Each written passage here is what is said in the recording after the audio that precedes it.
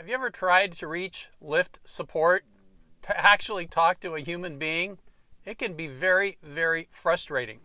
In this video, I'm going to share with you 3 ways that you can, through the app, through the website, and then stick around because at the end of the video, I'm going to share with you an actual phone number that you can call and get right through to somebody at Lyft to help you with your issues. Hey everybody, it is Jay Cradeur with the Rideshare Guy, and today we're going to be talking about Lyft and getting through to Lyft support. Now with Uber, it's really, really simple. As you can see right here on the app, you just click in the upper left-hand corner of the home screen. Then you're going to click on Help, and then you see it says Call Support. So that's great. But if you drive for Lyft and you got an issue, it's not so simple. So let's break down the 3 different ways you can reach Lyft support. So number 1, you can reach Lyft support through the app. So let's look at the screenshots here. And as you can see, you start with the home screen, you click on your little picture, then you go to Help. And when you go to Help, you're going to have a lot of different options. All right. So what the scenario I thought of was, what if I have a question about this 14-day sick pay? So I went to Earnings and Bonus, and then I clicked on I'm Missing Earnings. And then under Missing Earnings, I clicked on Other. And then that brought me to the magical place where I can hit Contact Us. And then what you see once I hit Contact Us, it says, how should we reach you? And the only option you have is message. So you would then click there and you could leave a message. So when you're working through the app, it's very difficult because there's so many different options. And what I found in general is if you click Other, you're going to get to a place where you can actually type something in. Otherwise, they're going to keep referring you to different articles and solutions because they're trying to filter out the people that don't really need to actually communicate with them. They're trying to provide as many answers as they can so that you don't need to reach out to them and use their manpower. Now, the second way you can reach Lyft is through their website. And again, it's a little bit difficult because a lot of times you're going to click, and they're going to give you what they think is the answer, and you're not going to have an opportunity to communicate with them. But let's look at what's available on the website. So what you see here is your dashboard, and what you're going to do here is at the bottom you see where it says Help. You're going to click Help.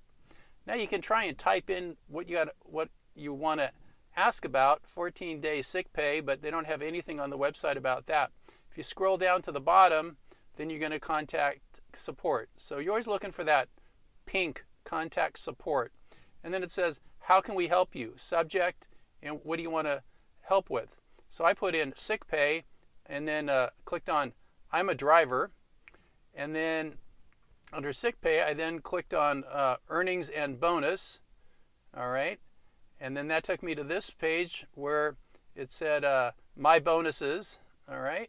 And then from there, it said Other. So there's Other. So again, I clicked on Other, and that took me to this screen where I could actually type in a message. Sick pay, what do you need help with? Other. And here it says Description, and that's where you could type in your description.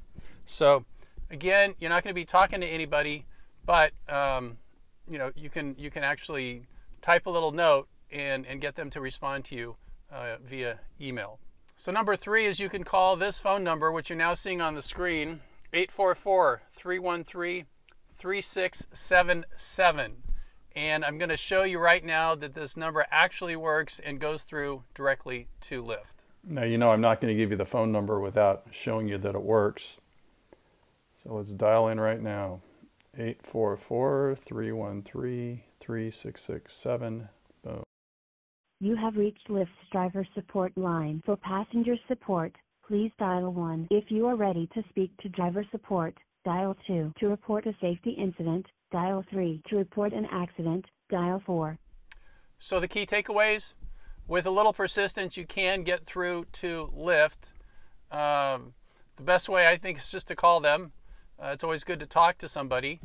I have found that if I really have a challenge, the best thing for me to do is to go to a hub. And I've done that several times where I'll just go to the hub.